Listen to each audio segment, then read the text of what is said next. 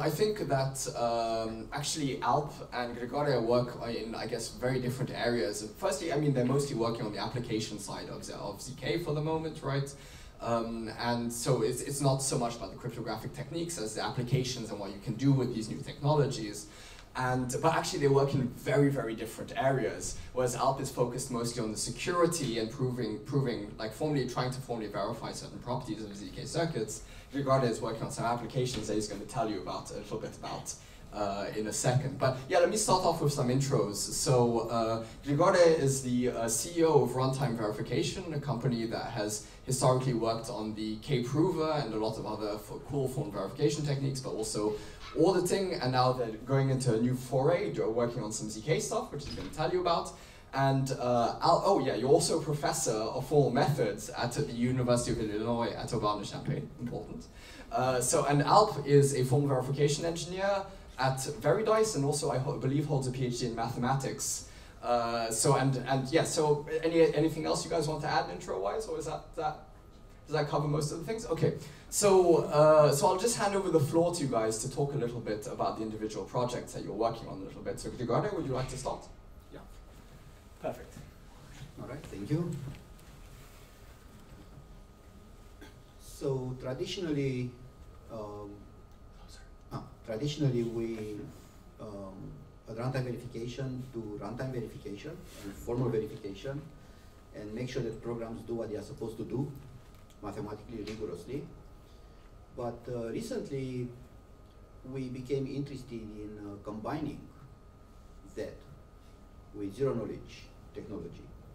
Because in the end, if you think about formal verification and zero-knowledge, or verifiable computing, let's say more generally as a concept, verifiable computing, they both attack the same problem from different angles. They both attempt to prove correctness of computational claims.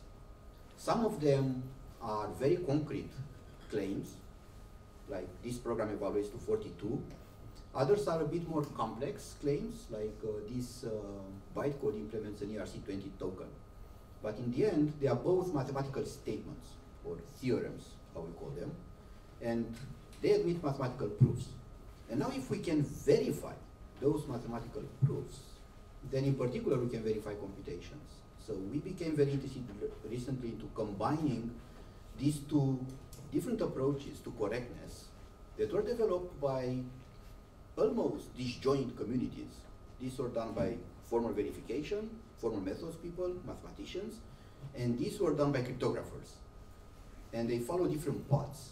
But now we believe it's time to bring them together and have one approach to correctness that goes through mathematical proofs.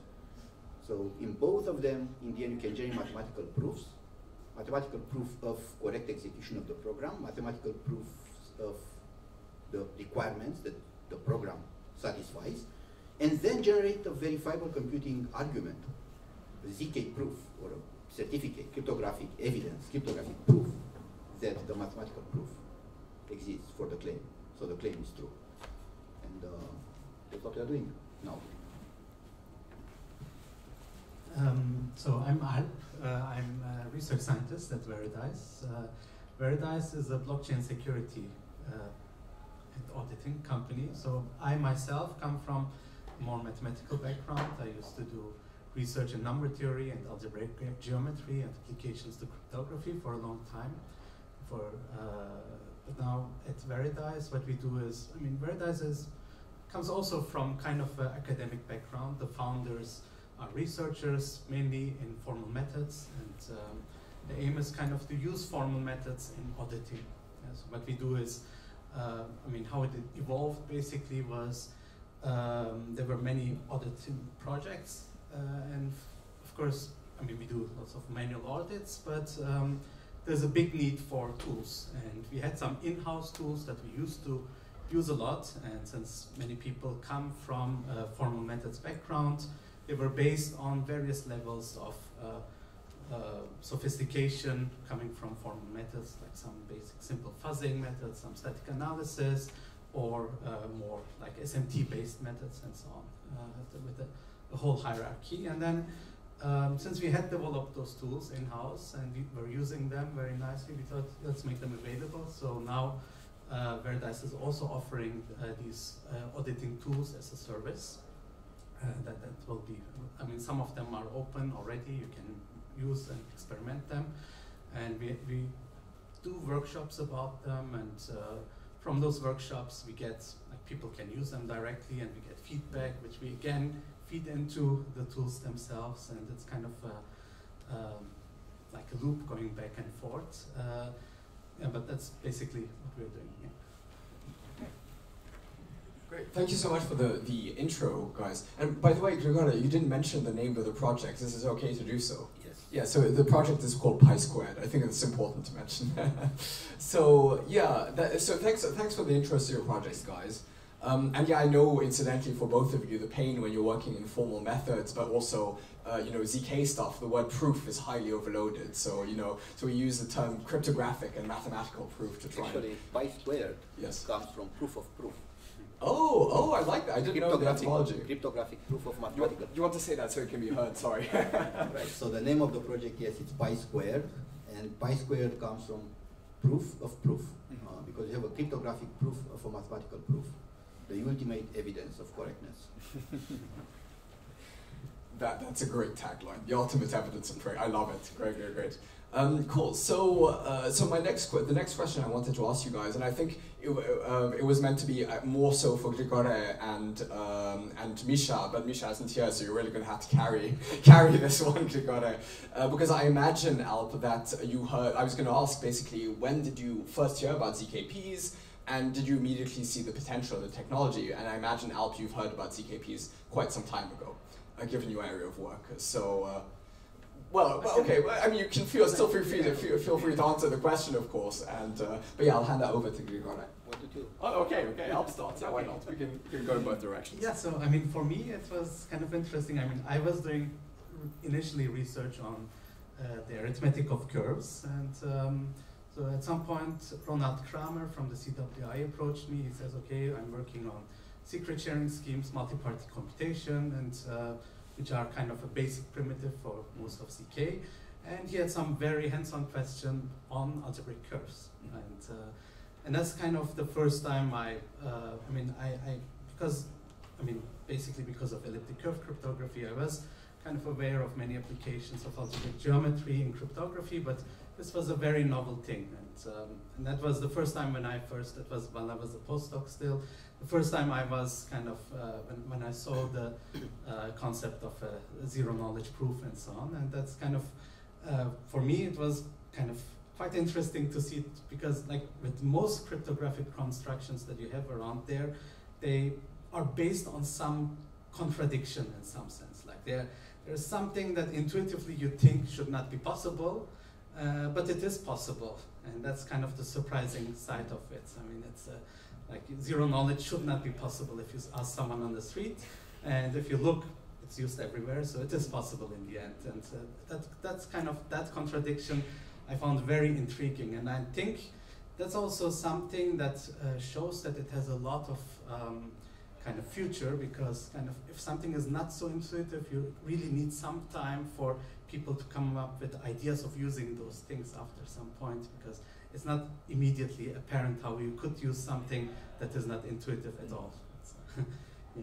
So that was my first encounter with ZK. All right, yeah, I guess I heard lots of people talking about it, and I was intrigued what it is. Zero knowledge. In fact, there is a lot of knowledge. Yes, it looked impossible. Once I understood the problem that I was solving, I said, that's impossible. And I started reading. And I remember I read Thaler's book, and I was so fascinated by the whole concept. And then, how you can combine different, witnesses into one witness, and all that became like an obsession. It's very addictive once you get into it. And I don't know when it happened, but at some point, I said, wait a minute, actually we can do exactly the same with mathematical proofs. We can generate, so the mathematical proof of the theorem is the witness, why the theorem is correct. and now I can generate a succinct argument that I have such a mathematical proof, and then I became obsessed with it. I said, okay, we really have to understand this very well, go deep into the rabbit's hole and understand everything.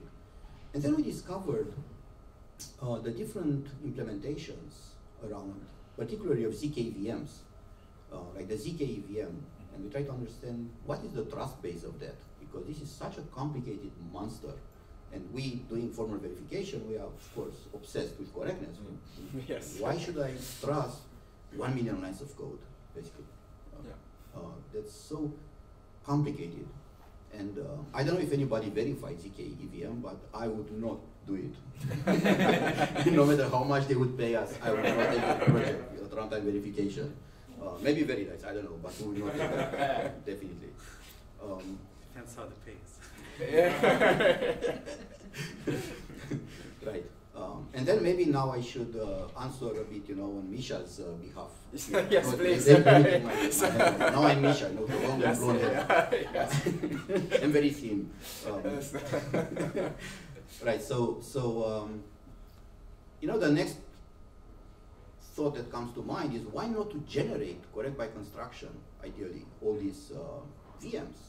Give me your program, in particular an implementation of its EVM, of a VM, be it EVM or RISC-V or whatever, and I'm going to generate for you from the implementation a ZK variant of your VM.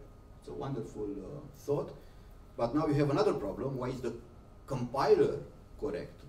Maybe you can do translation validation. You can take for each instance, you can generate a proof, but then you still have to first say what the proof is for, which means that you need the semantics of the programming language, the semantics of the target language. It's a very complicated problem, even then. And then I put my hat. Runtime hat. The runtime hat. And then Nethermind. Oh, okay.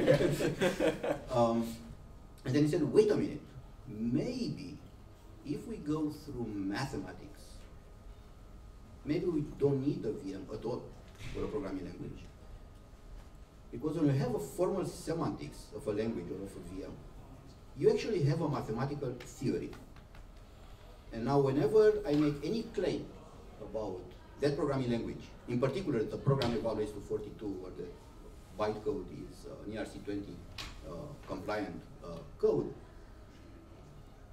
that has a mathematical proof. So now if I can verify mathematical proofs, I get exactly the same guarantee that I would get if I had a ZK-VM, right?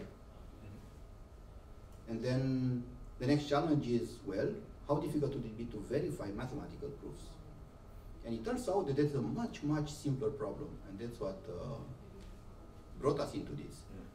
So there is a proof checker, for example, for mathematical proofs, that has like 200 lines of code. That's it. That's the only trust base, 200 lines of code. And now if we can implement that as a ZK circuit and prove it correct, actually I think that is feasible. Right? To take 200 lines of code and have a circuit for them and prove it correct completely. I would take that project. Actually, we already took it. Actually you have, yeah. We already have it. Yes, so that's, yeah, so I heard of ZKPs for a long time. That's not answer your question now, but I became interested in it about 1 year ago. And I became obsessed with it about 6 months ago. And now we want to do this Pi Square project. Awesome. Thanks so much for your answers. Just in response to some of the things that you said, the first thing is, Alp, I really empathize with you saying that, hey, you were aware of these cryptographic primitives, and that I remember I wanted to do my master's thesis on modular forms with a number theorist at my university when I was studying maths. And I told him, oh yeah, I've heard there are some cryptographic applications to this. And he said, yeah, I write those on grants sometimes. Yeah, anyways. But yeah, so thanks for your answers on this. That's been very interesting. And yeah, specifically these 200 lines of code are the verifier for, damn, what's a very simple proof? proof assistant called that I can't remember. MetaMath. MetaMath. Yeah. So this is a MetaMath proof checker, right? Yeah. So, but I think in the end you're going for a slightly different direction, right? But still, yeah, it's quite feasible to do this in a very succinct way and then actually verify the underlying circuits against the spec of the proof language. Yeah, that's quite amazing. Okay, so I think for my next question is going to be, and once again you're going to have radically different answers, I expect, will be essentially what have been significant technological what do you call it, what's the word that I'm looking for, like difficulties that you've had, right? So I assume you'll say something to do with SMT solvers. I might be wrong, but I feel like I'm likely to be right here. And Grigore, your answer will be more to do with cryptographic primitives, perhaps, or maybe the compilation process or something like that. But, you know, let me let you answer my question, you know? So I'll hand it to Grigore first. Thank you. So our first challenge was to understand ZK, of course, yeah. the mathematics and everything. And also we are mathematically trained, all of us, mostly PhDs and with formal mathematical background. We started questioning everything, and that's the problem with people like us.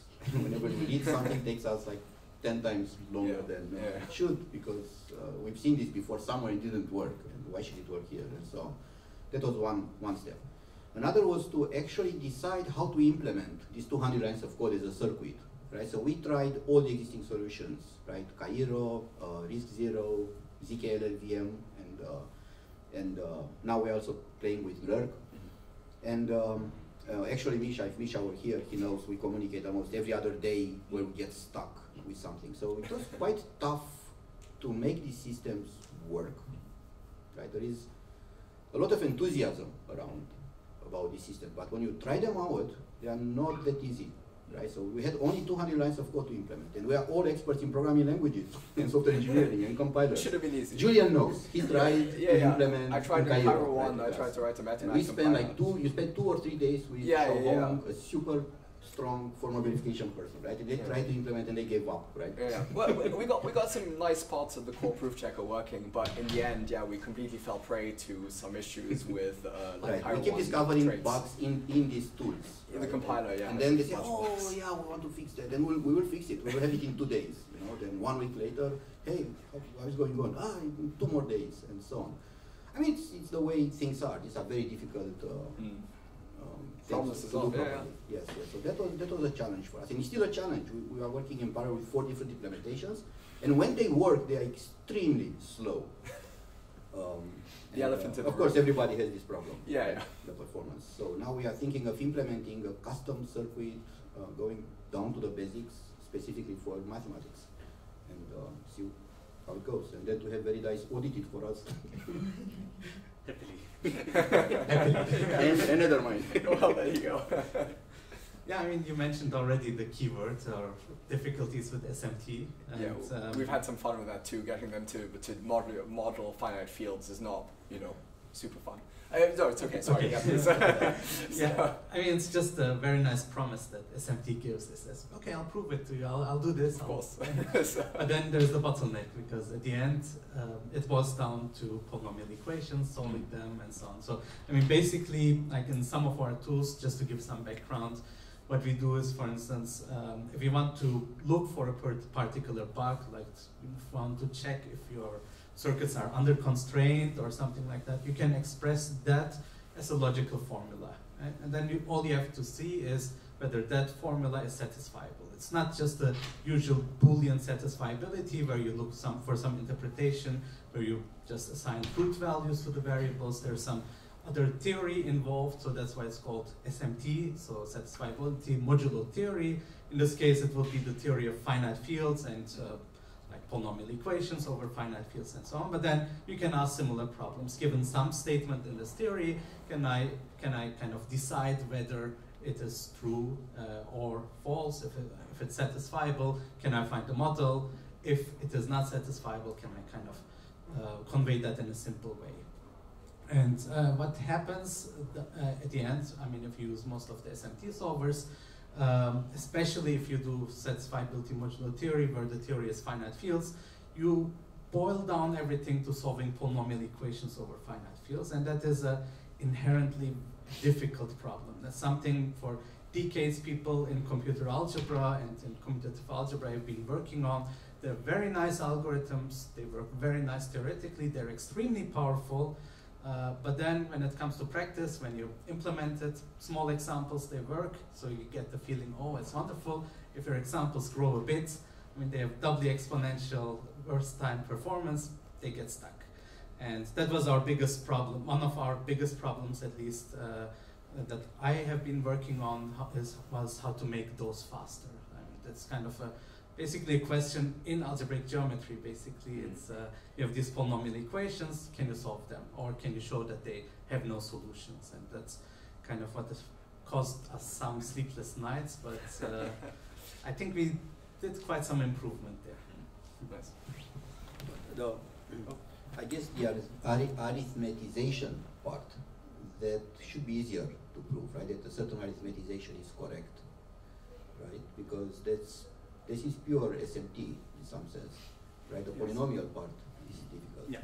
But you need to solve the polynomials, or you just need to check that something is a solution for a polynomial? You need to solve them. Yeah, I mean, if you have a solution, that would, for instance, show you that it's under constraints. Yes, yes. And then the solution will tell you, okay, like this input gives two different outputs, or for this circuit, there are two different proofs, or for those kind of things. Or So in particular, in particular, you want to find two satisfying assignments of a circuit, where in particular, and you want to assert then that they're not equal, essentially, right? And you want to then show that that's not satisfiable. Sorry, I mean.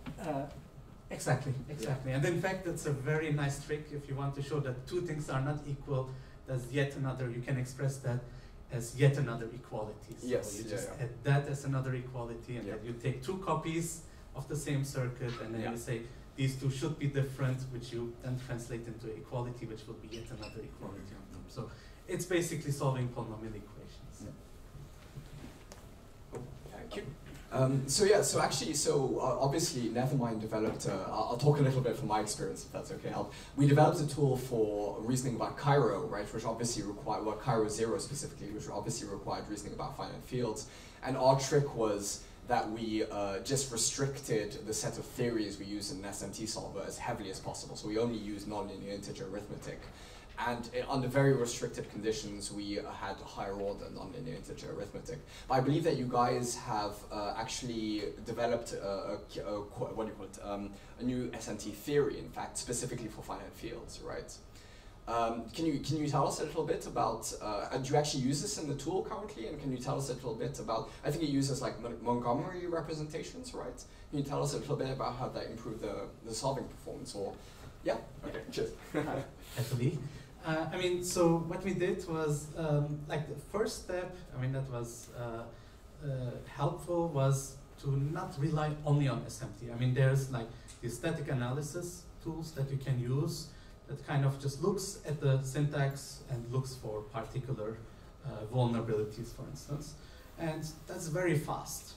But it's not so reliable because it can give you many false positives, for instance, and it's just, you look for very particular things there. And then there's the SMT, which is kind of much stronger. You get guarantees and you get proofs out of it, but it's very slow. And so we first developed one tool that we call Picus. It's also available, open. You can download it and experiment with it, which kind of combines the two. So it's kind of an interactive loop between the static analysis phase and this SMT phase, where whenever one of them gets into trouble, it passes it on to the other and says, oh, can you say something? And sometimes they both get into trouble, and that's usually the case when the SMT phase just is kind of confronted with a very difficult polynomial system. And then, so at the end, the bottleneck was how to solve difficult polynomial equations, and difficult means like those circuits can be huge, they can have many variables and many equations and so on. We're talking in the thousands sometimes, and that's beyond anything that normal computer algebra systems would really care about, because I mean, those computer algebra systems that are around, they were done mainly by people working on commutative algebra and algebraic geometry, and they never write down equations with thousands of polynomial equations usually. There are, of course, but that's not their initial goal. So then we had to kind of see how to solve those, because relying on the tools that were available did not help. But then what's not interesting is that the circuits that one deals with in ZK applications, they have a very particular form. They're very sparse, right? So if you take one equation, it will only involve very few of the variables, right? And they will have, for instance, if you have R1CS constraints and so on, you will have bounds on the degrees. They'll be just quadratic equations. So it's not just random. If you take an arbitrary, like random polynomial equation, whatever that means, that's not going to be how a polynomial equation coming from a circuit will look like. So they'll be very sparse. They'll have a lot of structure. And what we wanted to do then is to exploit the structure. So to that polynomial equation, we attached some graphs that kind of showed us how the polynomials, how the variables appearing in those polynomials are related to each other, and from that we could push things way further. I mean, like just to give a very simple example, in many ZK applications you have some range checks, which says, for instance, that the variable x is between 0 and 2 to the 14, for instance, right?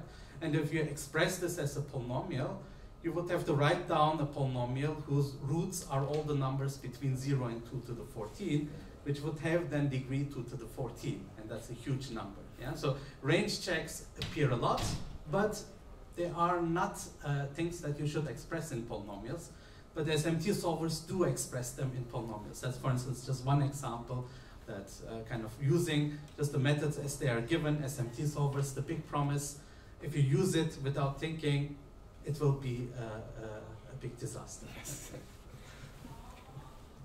Thank you so much. Do we have 2 minutes left? We do. Yeah. Okay, 2 minutes. So I wanted to ask one last question, but yeah, if you could keep it relatively short, just given the time constraints, which was essentially, do you see upcoming problems that you're going to solve? So what are the next problems you guys are going to face, and how do you think you're going to solve them? I know it's 1 minute each is a bit tough for that question, but hey, let's give it a try. I think the problem would be to parallelize the ZKP generation. If we don't find embarrassingly parallel algorithms to generate ZKPs, at least in our case, will never be as efficient as we need to. That will be the challenge. Okay, thank you. I mean, for me, I'll just use the easy way out. I'll say it will depend on which problems we'll see. I mean, because like our tools, we use them on audits, and then we see where the bottlenecks are. And that gives us a nice feedback of which parts we have to improve, where we have the problems. So it depends on which projects want audits at the end, and then what the problem, what our tools have issues with them. That would be kind of the direction. Great, thank you very much. We did keep it to 2 minutes, I believe. That was perfect. Thank you so much. Fantastic. Thank you so much to both panelists. Thank you, Grigore. Thank you, Alp. And yeah, looking forward to hear how both of your projects keep going. Right? Thank you so much.